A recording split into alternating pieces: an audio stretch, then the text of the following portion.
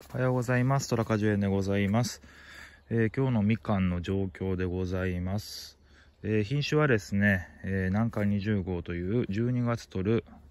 愛媛の代表的な中手のみかんでございます。今現状としてはですね、糖度昨日測定したら 11.6 から 12.5 と、高かったんですが、食べてみるとまだ酸があったので、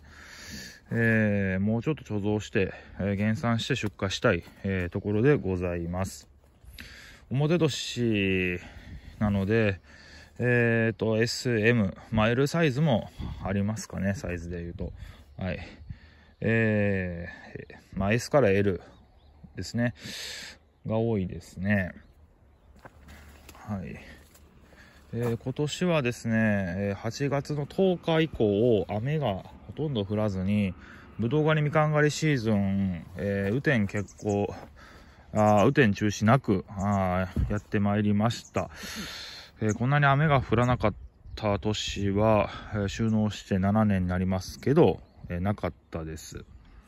ですので、糖度は上がりやすい、年だったかなと思います。宮川和製は、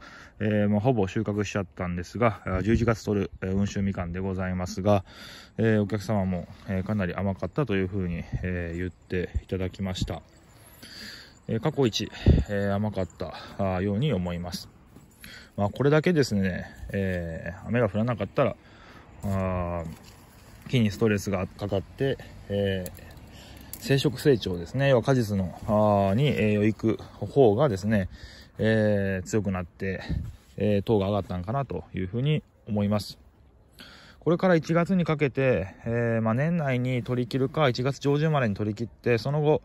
全体にマシン油ですね、貝殻虫の対策をするためにやって、今は8作マドンナ、これは12月までに取って、マドンナの方は12月までに、出荷ですねして、温州、そうですね、南上20号も12月末までに、出荷できる分は出荷しようかなと思います。一木で1本でですね、コンテナ6杯7杯ぐらいあるので140キロ1000個ぐらいありますね。1本抜きでだいたい1000から1200個ぐらい、ならせすぎだと思うんですが、はい、ございます。あとみかん狩りもご予約が10組から15組ぐらい様入っておりまして、11月は700名様来ていただいて、12月はその半分もいかないぐらいかなと思います。現在ちょっとご予約はストップさせていただいておりまして、出荷の作業やその他の農作業の方をさせていただいております。ぶどうの方はですね、今野焼きですね、枯れ枝じゃない、落ち葉ですね、落ち葉を集めて、焼却処分をしているのと、仮剪定をしております。そうですね、葉っぱもだいぶ落ちて、寂しい感じになっておりますが、だいぶ落ちたというか、もう剪定したから枝がないからですね、はい、スカスカになっております。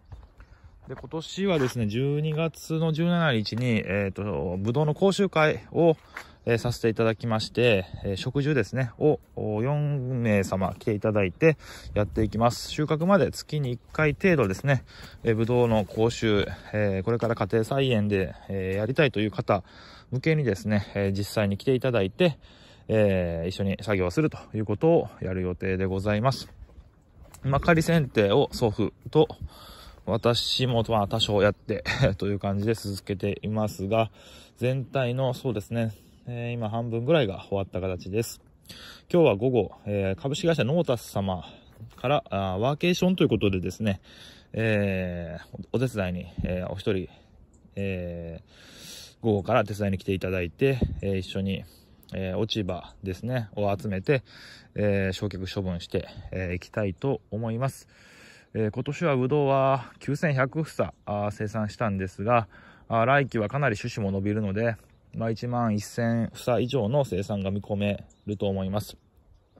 シャインマスカットの、生産ですが、そうですね、20本ぐらいの木で800から800グラムぐらいの大房を作って、それをちょっと目玉商品、シャインマスカット狩りの方になるんですかね。目玉商品、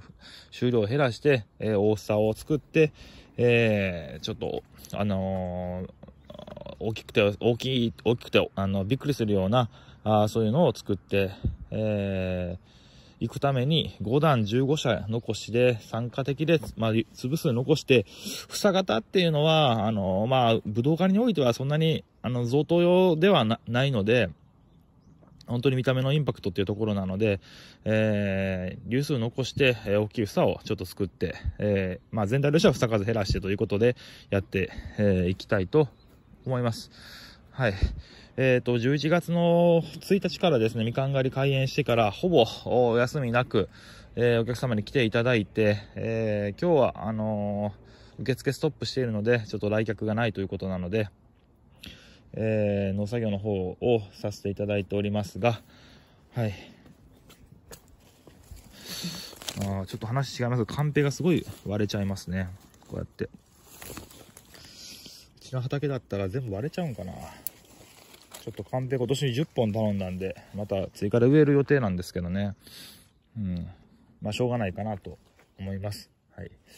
5年目のカンペ、6年目のカンペ、なってたんですから全部割れちゃったんで、しょうがないんですが、